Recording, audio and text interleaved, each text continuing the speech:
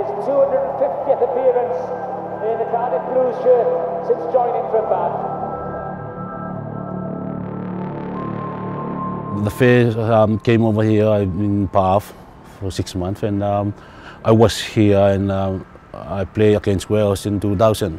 When I finished from Bath, I think I'm gonna come to Wales. People, I like people and in the club too.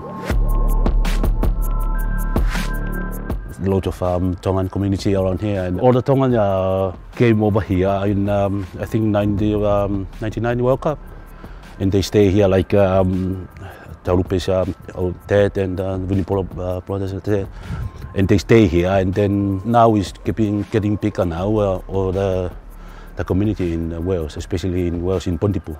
I'm still living here, and because my kids, I got 3 kids and they school here. Yeah, I live here. I think it's home away from home now. I'm like a little bit quiet, but all the supporters, they all behind, not about me, but everyone in the Blues. But lucky I got another chance to play in the final, and I'm pretty happy about the result after the game, and yeah, definitely finish on high. Halfback, Takulua. He played for Newcastle. He played well for Newcastle, and he is goal kicker for Tonga.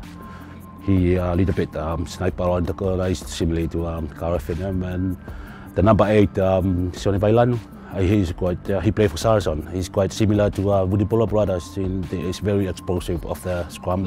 It's all new boys. He's all young player, and then they look forward to the game. You know, they never beat Wales before, but hopefully they're gonna have a good game on Saturday. Last time they play here, I just wear the Tongan jersey and the scarf, Welsh scarf, and I'll just any team gonna be win, I'll go with them.